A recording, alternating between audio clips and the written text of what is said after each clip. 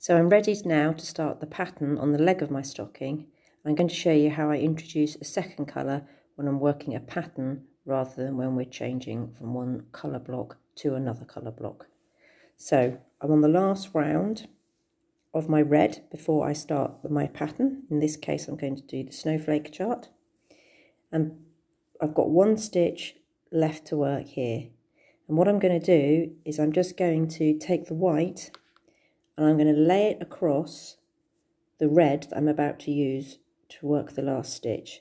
And this is simply just to hold it in place so that when I come to work the white on the rest of the round of my pattern, it's just secure and held in place. And we'll weave the ends in later. So I just lie it across like that. Then I just work the last stitch as normal.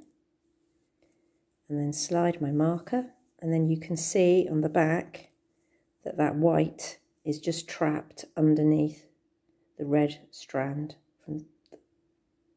that runs between the two red stitches.